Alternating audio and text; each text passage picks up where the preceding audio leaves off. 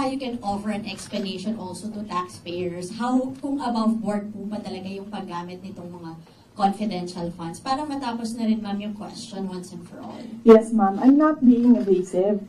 If you are referring to the budget hearing and the hearings in the House of Representatives, I'm not being evasive. I am not answering the questions because they have no authority to ask confidential questions.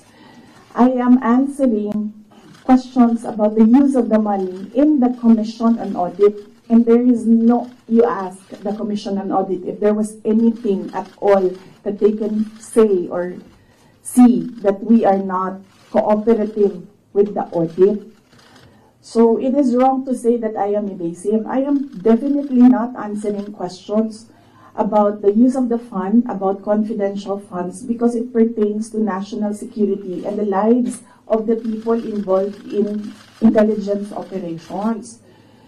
And yes, as I said, we have fully cooperated with the audit process of the Commission on Audit, who has the sole jurisdiction to ask questions about the use of confidential funds. In fact, 2/4 of the Department of Education are already cleared by the Commission on Audit, but it is still being questioned inside the committee in the House of Representatives.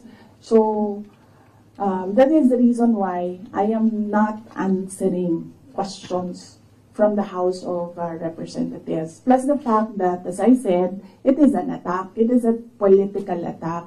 If you are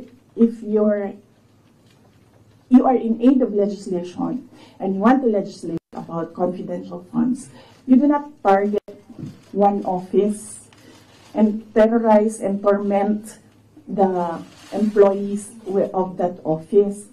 What you do is you do a sampling, a random sampling of the offices who have confidential funds.